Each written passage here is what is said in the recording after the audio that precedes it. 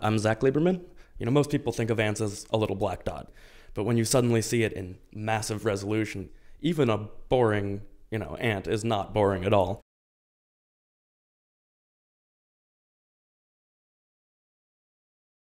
Can you show me one that's particularly special to you? Oh, that's such a hard choice. There are so many great ants. I think some of the cooler ones are the trapjaw ants. There's a tribe of ants called the Dacetini. They've developed these massive mandibles that project out in front of the face. And they lie in wait with their mandibles cocked open in basically a straight line until something touches the little trigger hairs, at which point they snap closed. One of the other cooler genera is called Cephalotes. These ants are called phragmatic. Their heads are flattened into this dish-like shape.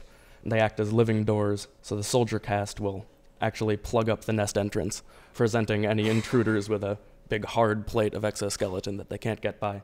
But then when one of their sisters comes by, she'll poke out her antennae and sniff each other and say, okay, you can come in. Any that have really good camouflage? Oh yeah. This is a fun little genus. They're cute and fuzzy, but they're also spiny at the same time. Some of them have a habit of kicking dirt up onto themselves so that they get covered with it.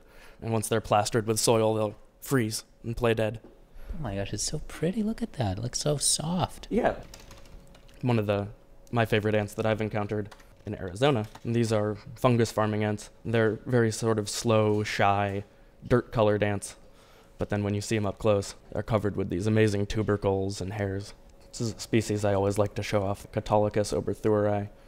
To me, they look like gargoyles. Black, heavily sculptured. Beautiful. Wow. Very cool looking.